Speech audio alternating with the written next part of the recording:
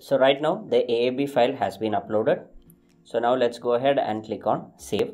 Now after saving, you can click on review release, and after clicking review release, you can click on start rollout to production.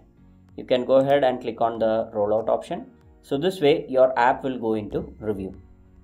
Now Google takes anywhere between 3 to 5 days to review your app and finally publish your app.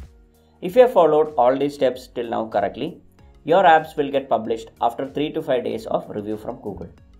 Now I followed the exact same steps and I got my app published here. So this is an app I created for my own academy, and you can see that the app has been published on Google.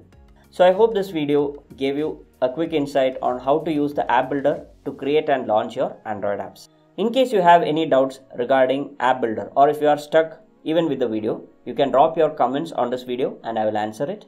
Or you can email support@learnyst.com to get more insightful tips on how to create and publish your Android apps. So that's it for this video. I'll see you in the next video. Bye bye and take care.